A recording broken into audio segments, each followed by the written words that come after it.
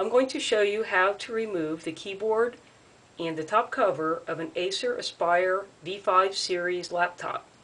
The V5 series are all very similar. When you have the top cover and keyboard removed, you will be able to access the DVD drive, the hard drive, the fan, the motherboard, really everything that you would need to access to make a repair. If you found this video helpful, please give me a thumbs up. I'd appreciate it. There are 20 screws on the back cover. Remove them.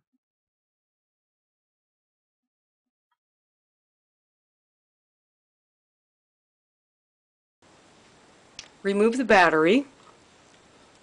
Push the little spring-loaded button to the right and pull the battery out. Remove the keyboard.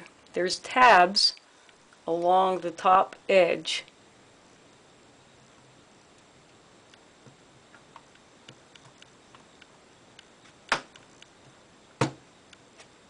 Right here around where it says Dolby is the first one. And just work your screwdriver along the edge.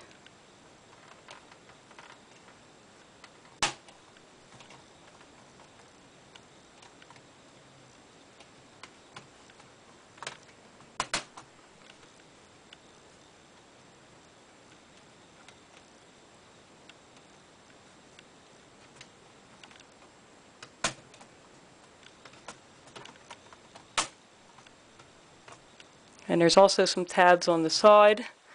Those will pop out. And then you can pull the keyboard out.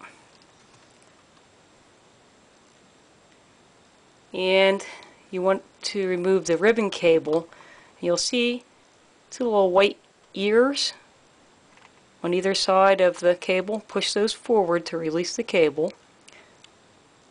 And then carefully pull the cable out and remove the keyboard. Remove the two ribbon cables.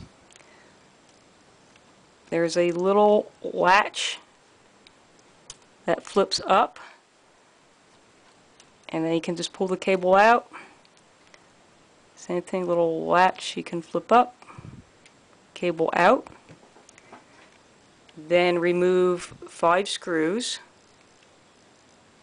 One here, one here, one here, one here, and one here. Pry the top cover off of the chassis, and you just need to go along the side with a screwdriver and pop it loose.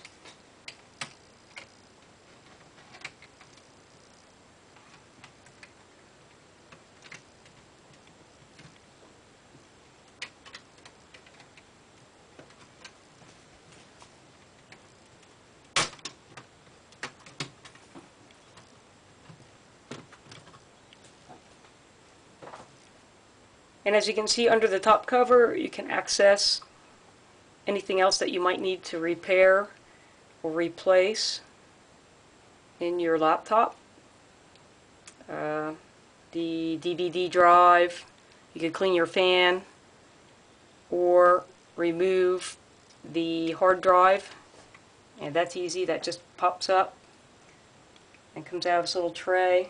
Grasp the plug and pull it out. And that's all there is to it. Thanks for watching, and I hope you enjoyed the video. And like I said, if this was helpful, please give me a thumbs up. I'd appreciate it.